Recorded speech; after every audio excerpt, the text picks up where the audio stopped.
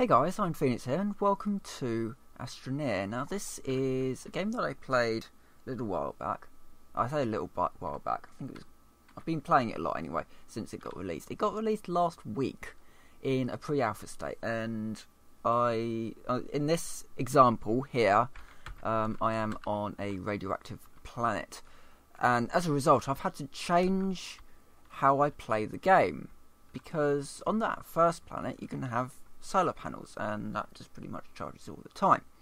This world you can't really do the same with that, because there's not a huge amount of sun all the time, but there's an awful lot of wind, so wind vanes are a better way to go.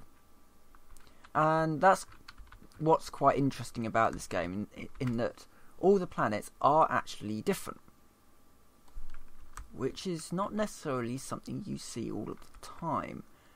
And I think this is a very good example of what early access games should be. In this pre-alpha, we have planets, and so hold on. I think I should have the ability to launch. I'm not too concerned about this level anymore. So this is my ship, and if I just launch up. Alright, so now we are orbiting a planet. So this planet is procedurally generated to a certain extent. Obviously, it's designated that this is a radiated planet, but I could go to the Terran planet if I wanted to. All of this is time-based, so if I wait too long, I can no longer go to that planet. But I could go to the exotic planet or the arid planet, or I think that's the tundra world. So you do have options. There's a few different planets to go to. There's the barren one over there. I do want to go back to the Terran one for certain resources that I can't get on the radiated one. Hydrazine and compound, and so yeah, basically they're all reasonably independent of one another. And I think before I go to somewhere like the arid planet, I want to make sure that I've got plenty of compound and resin before I go there. So I'm just going to wait, and I'll hang around, and I'll talk about some of the other things as well that's quite impressed me. So I am on the developer build at the moment. So I'm getting all the updates as updates are pushed to the developer branch. Basically, expect a little bit more of a rocky experience for the developer branch, but on the other hand, you'll get the performance fixes before the stable branch does, which isn't necessarily a bad thing, because the game wasn't released in a great state for some users. I was one of those who suffered from some very, very severe issues, to the point where the game would crash. Now that has actually stopped from what I can tell. The performance fixes have done a great deal for stopping an awful lot of those little crashes that I was getting, both the major hard locks that the computer was suffering from and the far more minor soft locks that I would get every so often. You can literally play for a 2-hour stint now without issue, and that's a really good thing to see a developer do. Now obviously there's little hitches here and there as bits of the planet load in. Also, rather annoyingly, I was about to say that was a bug, but no, that's actually been fixed now that all the points of interest got skewed. But no, I am going to land over there, and hopefully I'll land in the right sort of place. There's a few issues with landing. Obviously, you land in specific spots, and if you've got something in the way of that spot, it can go a little bit weird. Anyway, so this is my little base. I'm just gonna hook that up. Oh, come on. There's a way to do it. I can't. It's clicking on a specific spot, which isn't actually popping up. Yay, bugs. Anyway. So yeah, this is my area, and I've got trucks here. So this is a truck which you can have with your, you can have your solar panel on there. You've got your seating arrangement, and I've got storage on the back. But that's not just storage, because you can also put on storage pieces on top of that. So let's see if I've got a spare storage module. Just checking to make sure there's not. You can see the storms as they roll in, and I suspect they actually roll straight round the planet as well. Not totally sure, but yeah, there's an awful lot to do in this game. And something I found out today as well was that you can shape the terrain up, so you can fill in all these holes that you've made, so you don't keep falling into them with your truck. You can also flatten the terrain once you've brought it up a bit. Obviously this does use power, or a bit of power, because it's sort of almost like reverse mining, but you can use this when you're crossing mountains, for example, to build yourself bridges. So if you hold Alt, you can bring this stuff up. If you're mining normally, it would just go down, and if you hit Control, it turns it into a sort of a flatten mode, so you can just make it all nice and flat, so that it's not too bumpy for you to drive along, which I think is a really nice feature. Full voxel worlds with the ability to shape terrain reasonably easily, even in a sort of a survival-esque mode. Isn't that what we all really want? And you add to that the fact that I can easily see what's in my backpack, because I can just open my backpack and move these modules around. I don't even need to be in my backpack for some of this stuff. You can even, if I put, say, I want to eventually put this into my smeltery, which is over there somewhere, I think. I don't know, where is it? It's there. Okay, so if we take this and we put it up here somewhere, and then we get into, say, for example, a dust storm might be coming along, so you can jump into your command module like that, and then you can just move stuff around. Now, you can't open your backpack when you're in the module, but you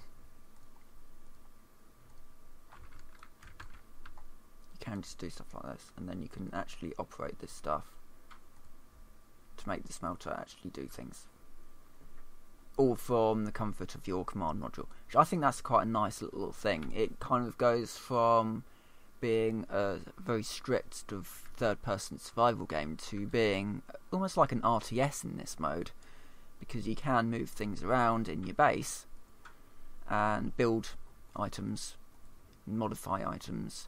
So you've got you start off with the rover and the shuttle, and then you research the spaceship and the truck. That's the truck. I do have a rover around here somewhere. I have no idea where it is. That's the spaceship.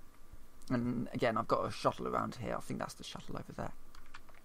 The shuttles and the spaceships need hydrogen to move, whereas we do have. So I can just move that. Say, right. I need to just put that into storage, so I'll do that.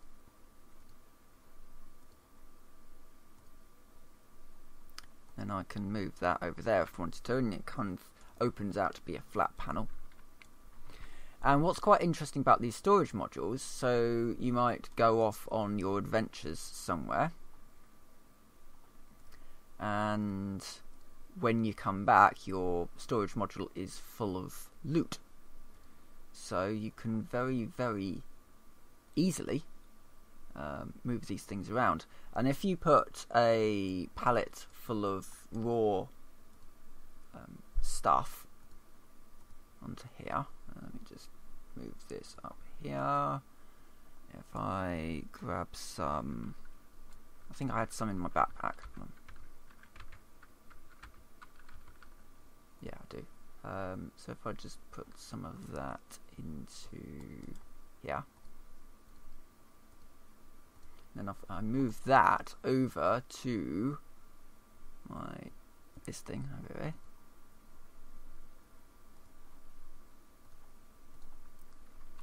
That will then automatically move into the smelter, and then it will automatically then fill up the pallet. So you can very, very easily, quickly move these pallets of things around, which again is another very, very nice little feature which they didn't really need to add to the game, but they did, and it's brilliant that they did that. Now I think I've researched everything in this game. Yeah, so I'll just get out some hydrazine, which goes straight into that one. I need more storage, really. I'm running really low on storage out here. So yeah, your hydrazine just goes straight into these things. But I mean, you can pack it full of hydrazine and send it up, and it's not going to go into it until you actually feed it in. So yeah, I really like the game, ultimately. I think it is... Yeah, I think I would definitely say that this is the best early access game of 2016. And it's one of the stronger contenders for being a sort of a game that I would most like to see evolve. Actually, I think I would happily say that it is the game that I would quite like to see evolve. Just kind of see where it goes. I mean, they've got a lot of potential here. I mean, even now, you look at the game. So, on release, this is a pre-alpha build. So, on release, they have multiple planets, they have orbital mechanics, they have voxel worlds, they have procedurally generated planets. They have a research system, they have 4 different types of vehicle, and each one can be modified to suit your needs.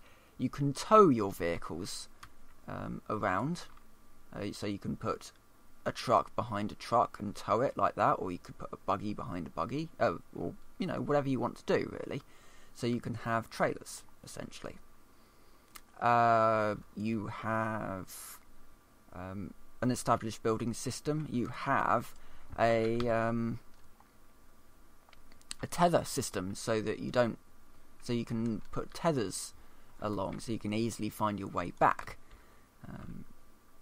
It's just a very, very nice game, and it's only a pre-alpha so far, and it performs pretty well, all in all. And yeah, I had problems when it was first released, but those problems have vanished, and I think that's why I would say that this is the best early access game of 2016.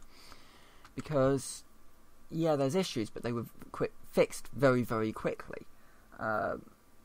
We expect them in an early access game. We always expect issues in an early access game. But what matters is how the developers deal with those issues, and how those developers portray their game in an early state. I mean, you look at things like After Reset. After Reset, when it was released in early access at a $50 price tag, had very little gameplay. I mean, by very little gameplay, I mean you could walk around a level, you couldn't really interact with it, you could just walk around it. This has an awful lot more gameplay in it for something that is technically only a very early build. So yeah, I really enjoy it. I really like it. We'll see where it goes ultimately, because obviously I have been burned by early access games before. You only really need to look at games like Space Engineers to really see that some developers look like they're doing well, and it doesn't really end up what the game could have been or wanted to be in the first place.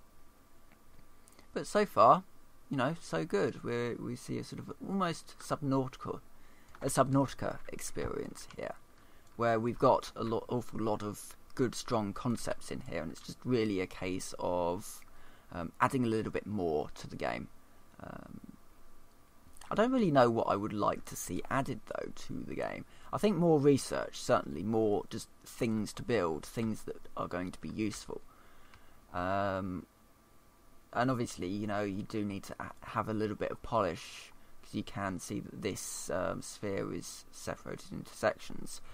Even so, you know, it's reasonably consistent art style. If you can get over the art style, certainly this is a pretty awesome game. So yeah, I've been talking about this for about 15 minutes now, so I will stop this video. We'll end it here.